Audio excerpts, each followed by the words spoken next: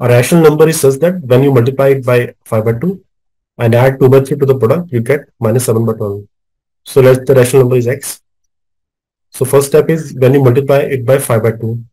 So that means the multiple become 5 by 2x and add 2 by 3 to the product. So adding 2 by 3 to the product, you will get minus 7 by 2, 12.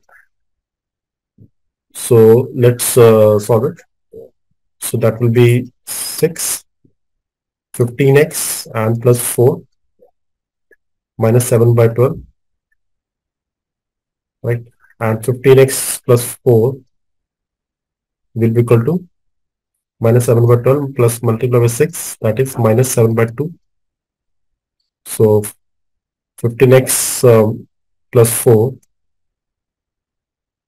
is equal to minus 7 by 2, which means 15x equal to minus 7 by 2 minus 4, that is equal to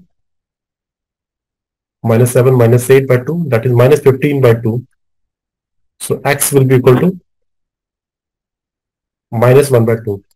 So the rational number is minus 1 by 2.